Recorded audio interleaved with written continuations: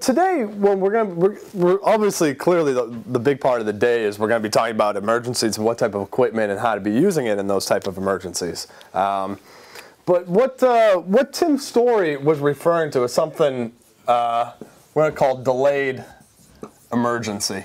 I like to bring that up because, you know, when we talk about emergencies at sea, we hear these stories. The mast came crashing down, engine failure, you know, couldn't get into a harbor.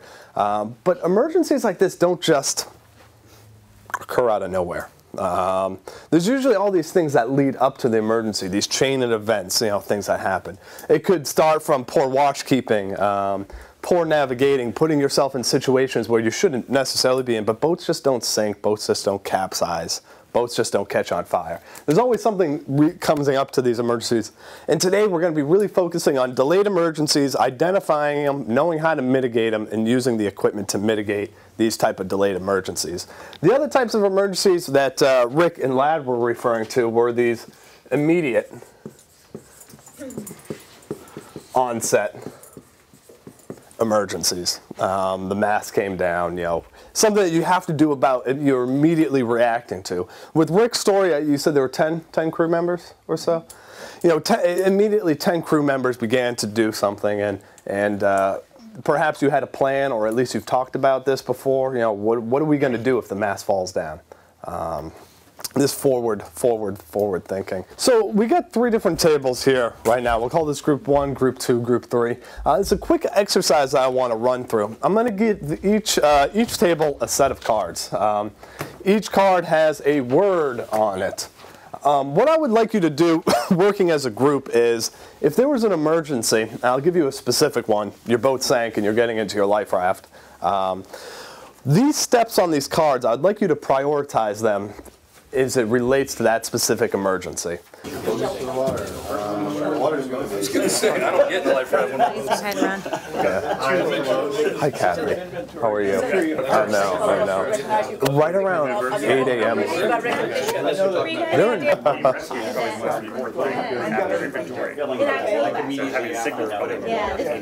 Now, what the 7 steps of survival are is the Coast Guard did approximately a 10-year study with shipwreck survivors during the 80s.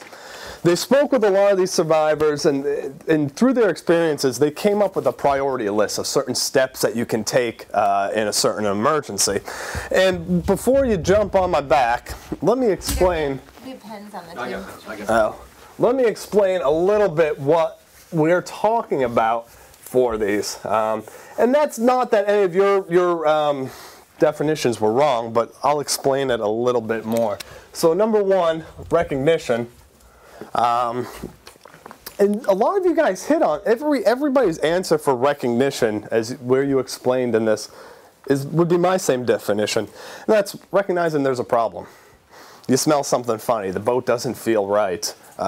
We talked about that forward thinking on the watch captains speaking with each other, doing a walk around the boat, looking for shackles, identifying those delayed emergencies, or identifying, hey, I'm in an emergency. Because, you know, you hear these sea stories about how it happens so quick. It happens so quick. Recognize there's a problem and start acting and doing something about it.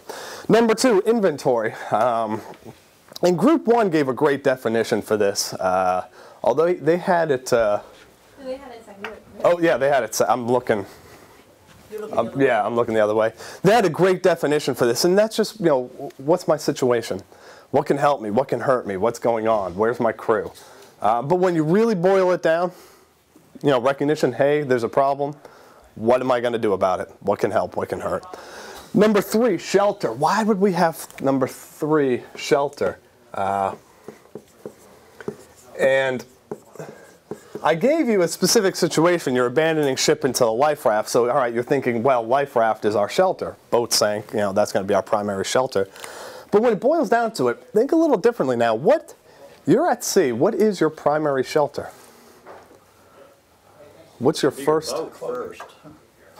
That's the answer I wanted to get out. But your primary shelter is your clothing. We had a gentleman who was the sales manager from Gill do this class last year, and he was ecstatic when he heard about this. That your foul weather gear is a major role in your safety equipment. But he changed his wholesale pitch from there. For those of you who are wearing what you're wearing right now, and you were sailing this morning in that rainstorm, how would you be feeling right now? Miserable, in a bad situation.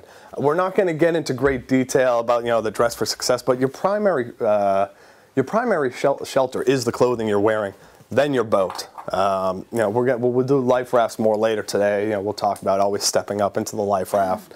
You always want to be with the boat as long as possible, but your primary shelter is your clothing.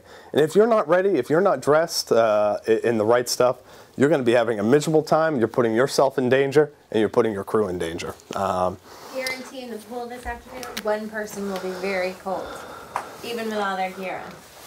And that would probably be Skinny Lad. Yeah. Maybe Gene, maybe Casey too. Number 4, signals. You recognize there's a problem. What can help me? What can hurt me? Am I ready to approach the situation?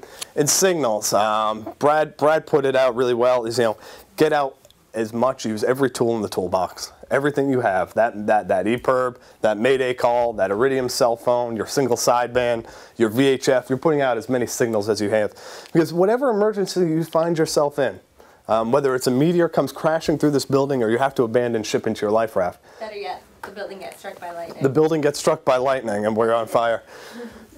You're not going to help your situation unless you can bring help to yourself. You'll be in that life raft for days and days and days without proper signals. And then finally, water, food, play. Food, and 7, play. The rule, generally speaking, the rule of 3 is you can go 3 minutes without breathing. You can go 3 days without water, 3 weeks without food. Food's really not that important. That's why it's so low on the list.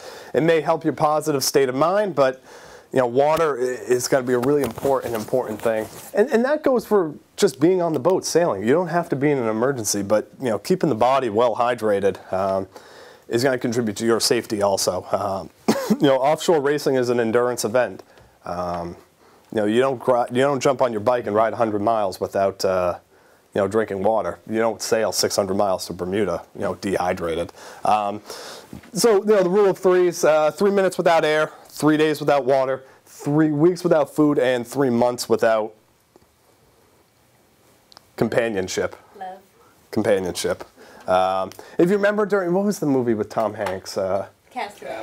Castaway. What happened at the 3-month mark in Castaway for Tom Hanks? They became friends with Mr. Wilson. Mr. Wilson was introduced, his companionship. And lastly, play, and you guys all had that right. Positive. By the way, play does include Scrabble. Yeah. We have plenty of people who put a deck of cards in their life raft. Positive state of mind. In any emergency, whether it's at sea or you take, for example, 9/11. Only 12 to 25% of the people in an emergency can stay calm, cool, and collective. So if group number 2 was all in a life raft with just 3 people, 12 to 25% of them are going to be able to remain calm, cool, and collective. And it's probably not going to be Dad because he just lost his boat. So now you're going to be relying on somebody like Casey to kind of bring that group together. And when you're speaking about specific times in a life raft, that could be giving someone a game of Scrabble to play, somebody a pump to keep pumping up the life raft. It's just that positive state of mind or that the will to live. And these are the 7 steps to survival, and we're going to be applying these to all of our activities today as we identified these delayed and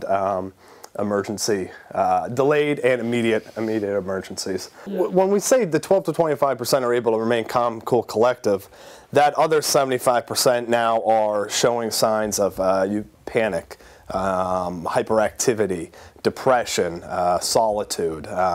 They'll blame themselves for the scenario.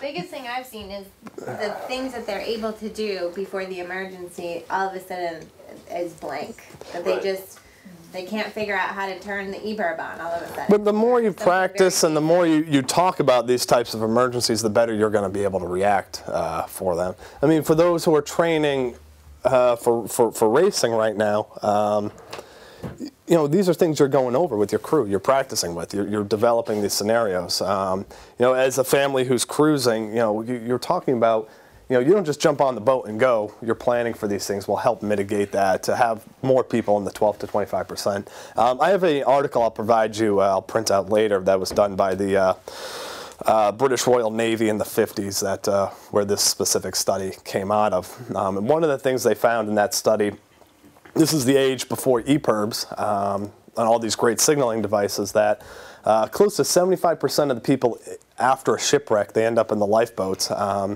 were found perished within 3 days of the accident. Well, it takes longer than 3 days to die without water, so why were these people dying? And that's because they didn't have the will to live.